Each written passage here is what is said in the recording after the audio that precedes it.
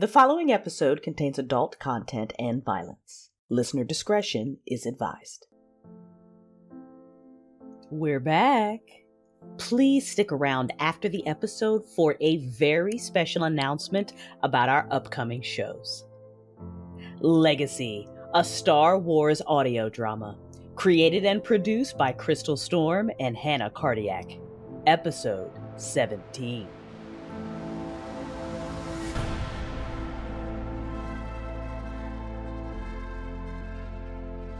The image of Elijah is what brought me awake.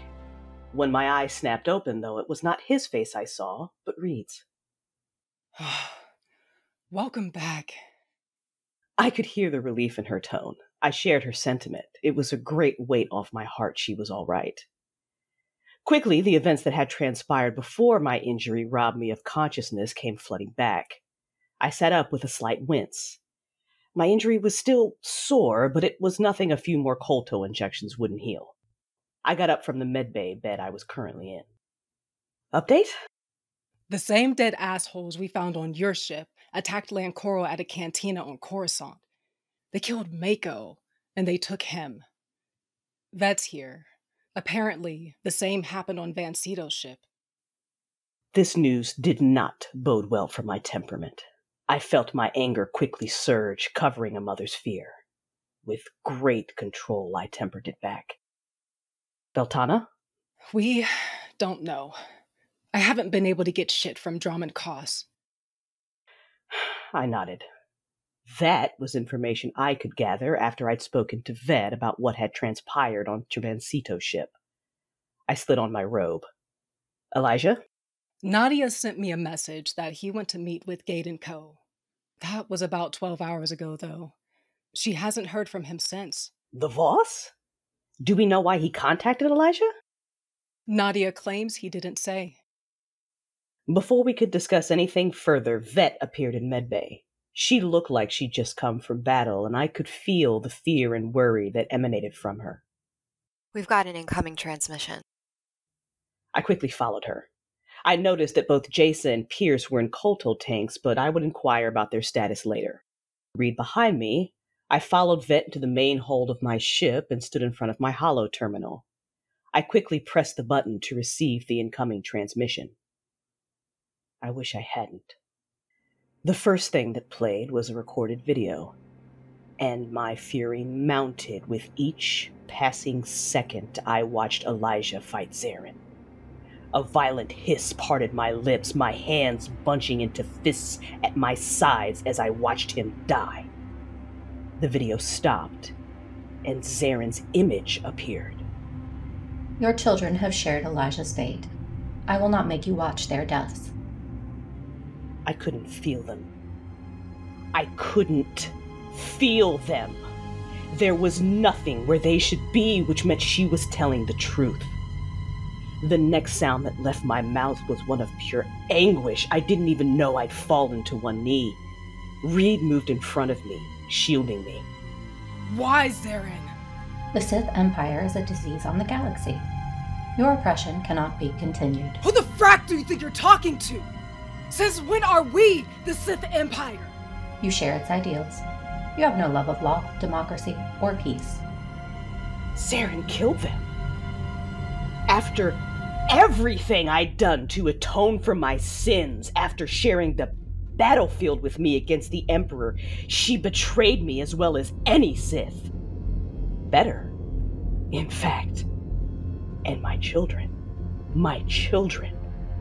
those precious, precious lives had suffered the consequence. As the reality of it all came crashing down on me, my heart simply shattered. I have never felt the dark side of the Force as strongly as I did in those moments, my agony channeled so very quickly into hate. I surged to my feet, violently shoving Reed out of my way, and slammed my hands on the terminal. As you wish. I will burn every city, every planet that swears allegiance to your republic. And you, Jedi, will suffer greatly before I allow you to die. Then you leave me no choice. No, you had a choice.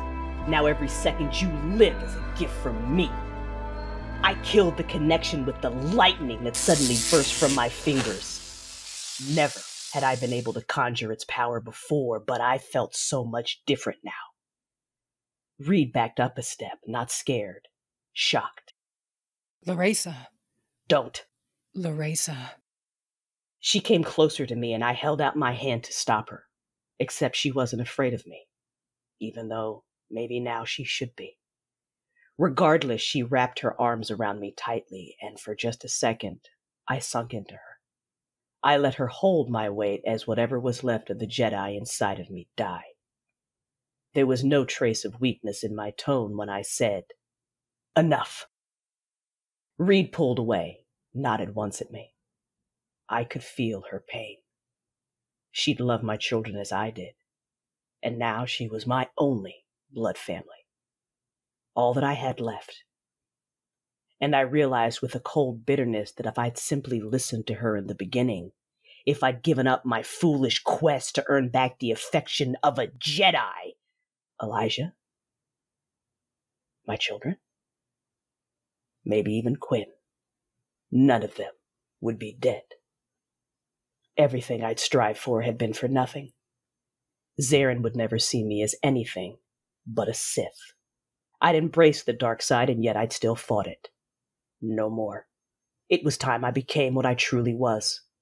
Reed deserved to know I was worthy to lead what was left of my family, and my children would have vengeance. I whirled to lock my gaze on Vet. If you are not prepared to serve a Sith Lord, get off my ship. I could feel Vet's volatile emotions. She was by turns devastated and furious. She took a step forward, meeting my gaze evenly. I loved him. He knew, but he deserved to hear it from me. Once I'd shielded Vet from the darker nature of revenge. Now I wanted her to embrace it. Stand with me. We will avenge him together. I won't let her get away with this. I know you won't. Vet stepped next to me, ready. I was pleased. Reed, Feingate & Co. I want to know what he told Elijah. Vet, take us to Dromund Kaas. It is time the Wrath took her rightful place as head of the Empire.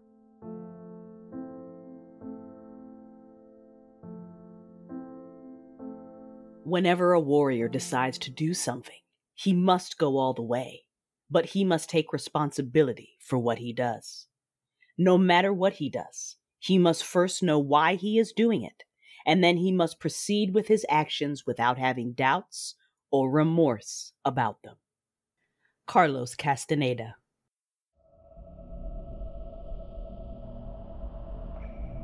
Chapter 52. Anything can be made a prison. Have you ever been a prisoner inside your own mind? It is a nightmare that cannot be imagined. I heard myself speak those words to Elijah. I felt myself fight him, but I could do nothing to stop it. Something else sat inside me, controlling me with a power greater than my partnership with the light side of the Force. Me, a former Jedi Guardian. And yet this thing was more powerful than my connection to the light side of the Force. I screamed. I fought. But I was helpless to prevent myself from killing him. Elijah. Oh no. The only positive thing from that encounter, if I could even call it that, was that somehow he had known. He'd let my nephews and niece go. Prevented me from doing to them what I had done to him. And if I made it out of this, I would always owe him a debt for that. I would damn sure try. If nothing else, I owed it to Laresa and Elijah.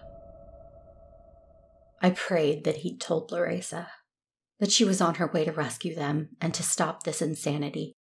Stop me if necessary. But as I watched myself stand in front of that hollow terminal and tell her those lies, accuse her of being nothing more than a Sith. My hopes were crushed. I could only imagine what I'd just done to her. It was no wonder the dark side was so tempting because I was so utterly enraged that for moments I forgot to pay attention. Locked away in the cage of my mind, I silently repeated the Jedi mantra, letting it calm me. Laresa terminated the connection between us and left me speaking to the Voss that had done this to me. They've gotten away. No matter. They will not leave Voss. We will find them. Will you kill them? Yes. You have your orders, Master Jedi. Now go, and lead your Republic into war.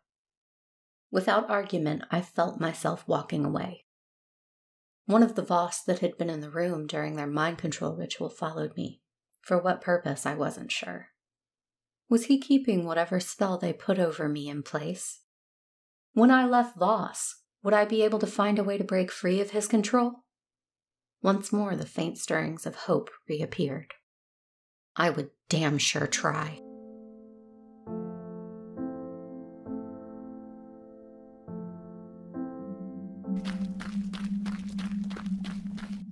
When we broke free of the cavern, we didn't meet daylight, but darkness.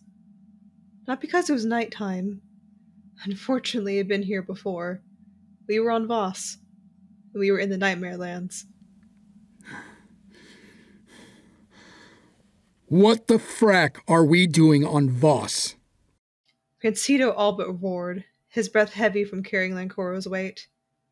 Lan was a big guy, but I wasn't worried Rancido would tire. If he did get low on energy, he could just channel the dark side. At least I hope he could. I still couldn't feel Mother, but I didn't think she was dead. No, not after seeing Dad. Sadness crashed into me as we sprinted through the forest with Callio leading the way. Never mind that we were probably being chased by the Voss, but the Nightmare Lands lived up to its name and then some. It was a dark, twisted forest, and randomly you'd stumble across piles of bones, courtesy of rabid packs of Christfangs, or even worse, the Rentius Gnashers. And if the wildlife didn't kill you, the longer you stayed, the more likely it became you'd go mad.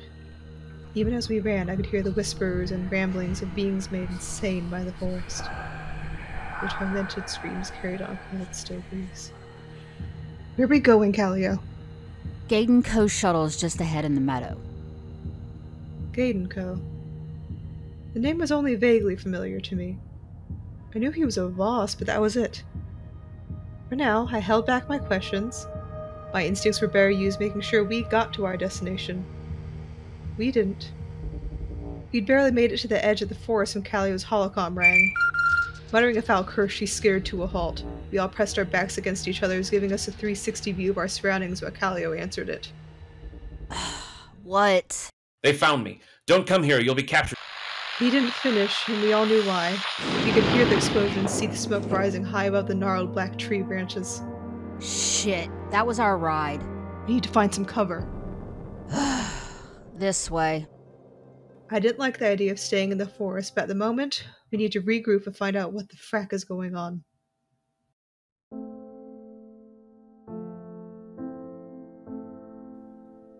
A deep cliff ran through the forest of the Nightmare Lands. We managed to scale partly down it onto a plateau that barely had enough room for all four of us. But it was out of sight from whoever might be pursuing us, and the wildlife wouldn't climb down here just to eat us. Callio brought a med pack with her. As she explained, it gave Lancoro a much-needed dose of Kalto. Callio explained that after I'd gone missing from the IA headquarters, she tried to contact Mom, but hadn't gotten through. Father answered, and Callio met up with him and Gaiden Co., mostly because Callio had a connection to the Voss spaceport that let them through the blockade unseen. At least, so they thought. Callio gave us the same update Gaiden Co. had given Father. The whole thing was nuts. After being in Imperial intelligence, I wondered why anything surprised me anymore. The Republic and Empire had officially gone to war, and the Voss had kicked both sides out, effective immediately. Anyone that hadn't left by now was being executed without mercy. I can't say I particularly care for what the Empire and Republic do to each other, but killing the Force is out of the question. Why didn't Dad contact Mom when he found out? Gaiden Co. wasn't sure if the Voss had done the same thing to her as they did to your aunt. So, we held off and decided to come rescue you all first. That made sense. Shit. I hope they haven't done anything like this to Mom. Aunt Reide, we have to get a message to her. Unless the Voss have gotten to her too. And get off this rock. Maybe not. If the objective is to pit Empire and Republic against each other, the only players need to directly manipulate are Mom and Zarin. Aunt Reide will follow Mom. Agreed, Agent. So how do we get a message to her? The Gormak. They don't exactly like us either. I got a call for a bounty. There's a new leader, some guy named Daklan, that's mounted an offensive against the Voss. Imperials put a bounty on him to help the Voss out. An enemy of my enemy is my friend. Do you know where this camp is, Lancor? Get me out of this fracking forest and I can take us there. Callio, my wife, Mako. We were attacked in a cantina on Coruscant. Word is she didn't make it. Lancoro buried his face in his big hand, hiding his pain. His shoulders shook, but other than that, he didn't make a sound. Didn't have to, though. I could feel his anguish. My brows pinched together, and I felt utterly helpless because I just didn't know how to console him. If there was even a way to console someone through that kind of pain. Francita laid a hand on Lan's arm, whispering something to him. I bit my lower lip. I had left someone behind too, and I had no idea if she made it through the explosion or the attack. It all happened so fast. I refused to think about it, though. I had to stay in agent mode. We had a mission, and everything beyond that circle was irrelevant. Lan, we need to move. He didn't do anything for about 5 seconds. Then, I heard him suck in a watery breath. When he dropped his hand, he looked as furious as any Sith. Give me another shot of Kolto, a blaster, and let's go.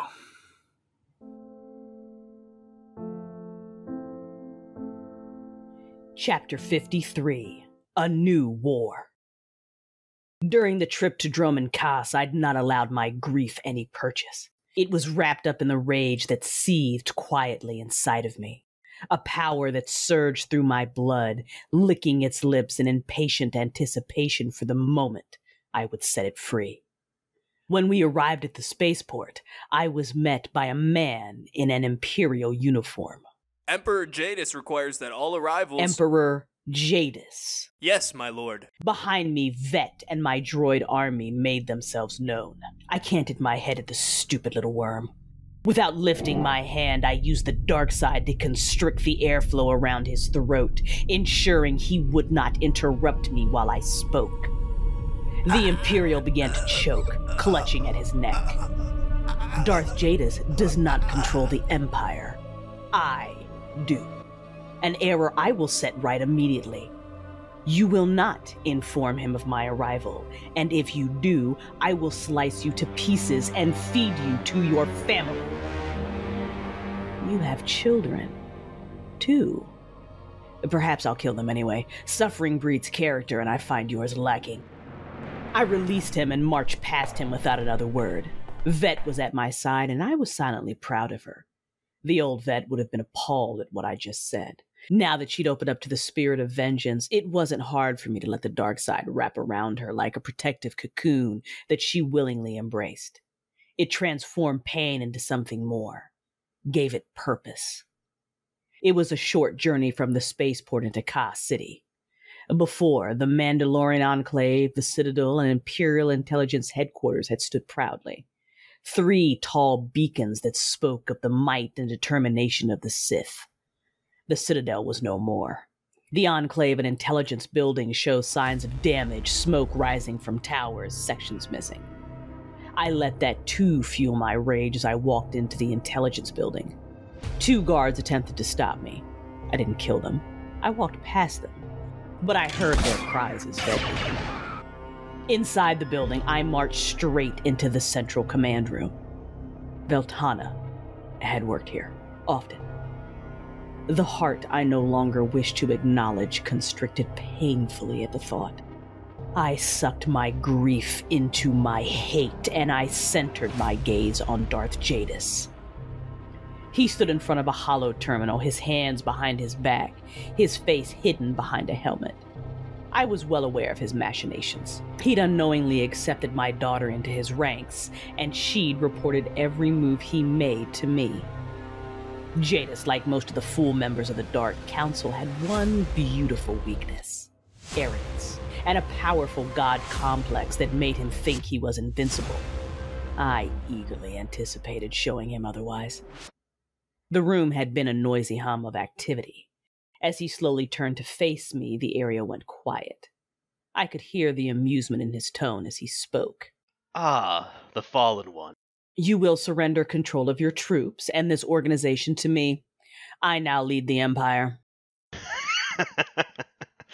You did well killing our apathetic emperor, but in doing so my power is now second to none. Yet you are worthy of a place in my empire. Join me and... I rolled my eye. I had no patience for his idiotic words.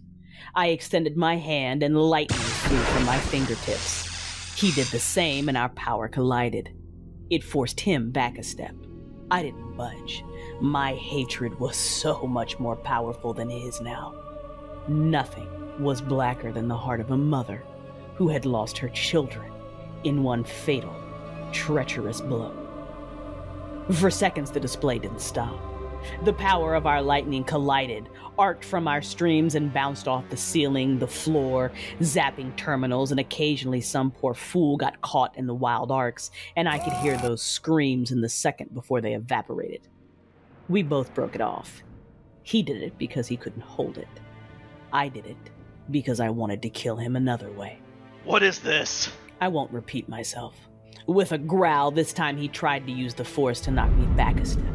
I held up my palm, catching the energy, and with a flick of my wrist, I hurled it back to him. It smacked him square in the chest and sent him flying on top of the hollow terminal. A sound of pure rage exploded from him as he stumbled to his feet and withdrew his lightsaber. I used the force to smack it from his hand as if he were a mere acolyte, mocking him. Enraged that I was making a fool out of him, he surged at me like a warrior, bare-fisted, and disappeared in a wisp of black smoke. It was his command of the dark side that allowed him to do this, and it was mine that let me see him. I watched him come towards me, and no sooner did he blink into existence than I mimicked his stupid parlor trick. When I reappeared behind him, my extended lightsaber was in my hand, and I took off his head in one clean swipe. You were not worthy to see my eyes as you died. I calmly sheathed my saber. His head rolled across the floor as his body crumpled. The room was still silent. I could feel the fear, and I reveled in it. I stepped over his dead body and walked up to the hollow terminal he'd stood in front of. Report. For the first few seconds, nothing happened. I was patient. I expected as much. Finally, a woman I knew because of Tana's reports to be known as Watcher 2 stepped forward. My lord, I have much to report, but if I may, Moff Daklan, she was taken. She's dead, Watcher 2. I heard her gasp. And then I felt grief. A great deal of it. Slowly, I turned my head to meet the anguished expression on this woman's face. You were close to my daughter. Very, my lord. I canted my head. She'd loved Veltana. Veltana had told me nothing of this. I wondered why. Perhaps we'd just been too busy killing the Emperor. I wouldn't have cared about her choices so long as her mate was worthy and she was happy. I'd likely have liked her choice better than Lancoro's. Oh, my children. My dead children. I hid my clenched fists inside my robe. You will help me avenge her. Report. We had much to destroy, and I had a Jedi to find and make suffer.